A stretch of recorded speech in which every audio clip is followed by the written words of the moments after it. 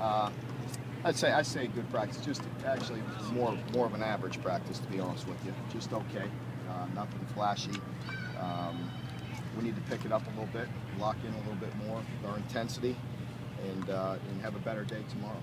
So looking forward to picking it up as the week goes on. Does that surprise you when intensity's an issue in a rivalry week like this? Yeah, it does.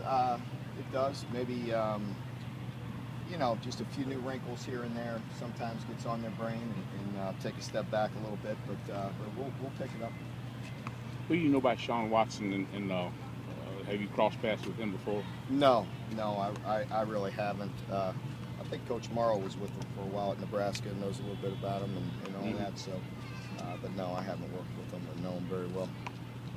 Coach, do you have more what you call wrinkles this week than you have the previous two? Well, each time you go out on the field, you're trying to build. We've talked about that. Just even going into the first game, just playing the basics and trying to build our package as we go.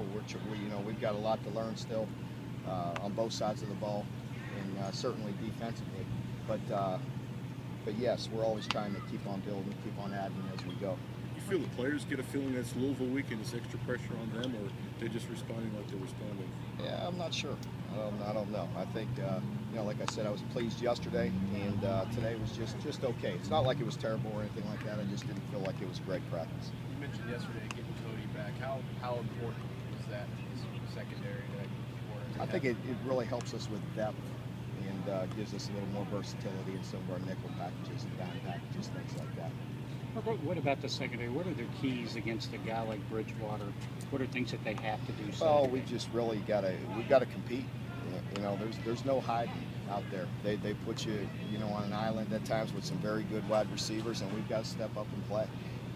We've got to mix things up and change up coverages and all that, but there's times when there's no hiding. You got to go out there and you got to win.